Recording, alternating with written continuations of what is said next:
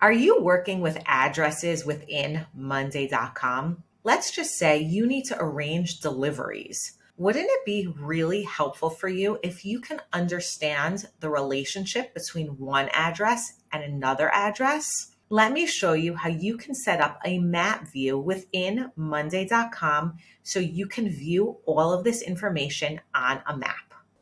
Hi, my name is Tara, and I'm a certified Monday.com partner and the founder of Simpleday.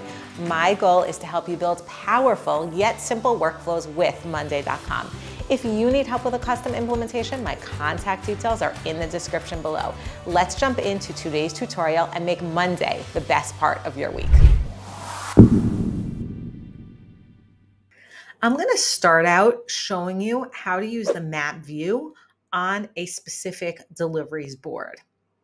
Before I do that, I want you to think about where the information is coming from for this board, because this shouldn't just be an isolated board.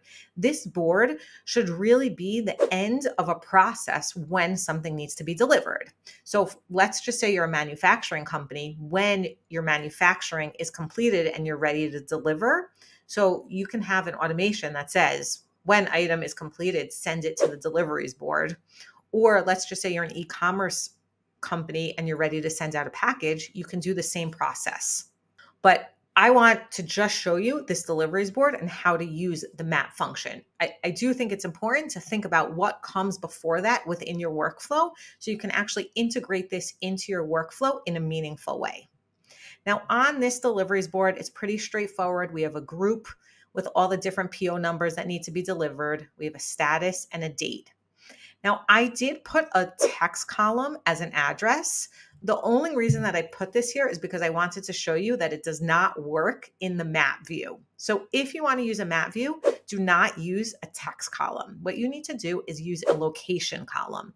So you're going to click on the plus button and search for location. And we're going to add a location column to this board. Now you can see that when I clicked in it, there are already some options. So as I start typing, you can see that things will automatically pop up, and I am going to choose two different locations close to each other. Okay, now what I need to do is make a map view. So I already did one, but just to show you the process, I'm going to click on Add View. I'm going to go to More Views, and I'm going to click on Map and click Open in Board. And now you can see that my map has opened. I'm just going to resize it. And now I want to play with the settings. So I'm going to click on the three dots and click on Settings. And now you can see that the only column that I can choose from is my location column. So remember, I had that text column of an address. It's not going to work here. So I just wanted to show you that so you see why you need the location column. Now I can choose the zoom level. So I can automatically choose how close I want it to be zoomed in. And you could see how close this is. This is at 20. Let's just say I want to zoom out a little bit. So here I can see the whole street. This is one of the addresses. Now, if I zoom back a little bit, I want to just find the second address. So you can see, I don't think we saw this. Here's the second address. You can see that I have two different addresses on my map. And these are the two addresses that are on my board. So this is really valuable information. If you need to plan a route or something, you can use this map to see where you need to go. Now, two other things that will be helpful is you can use a filter of a person, or maybe you want to filter by group, or you want to filter by date or address. You can filter things which will pull your information to be specified exactly for what you want. The last thing that I want to just show you is if you open up settings, you also can click on this option and you can see the split mode. Sometimes I find this to be really helpful because you can see the information about the order, plus I see the location and I have the map on top. So if you need to see some more information, you'll be able to do that.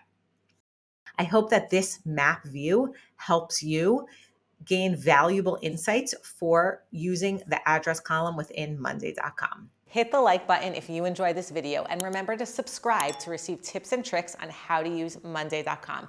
Thanks so much for watching, and I'll see you soon.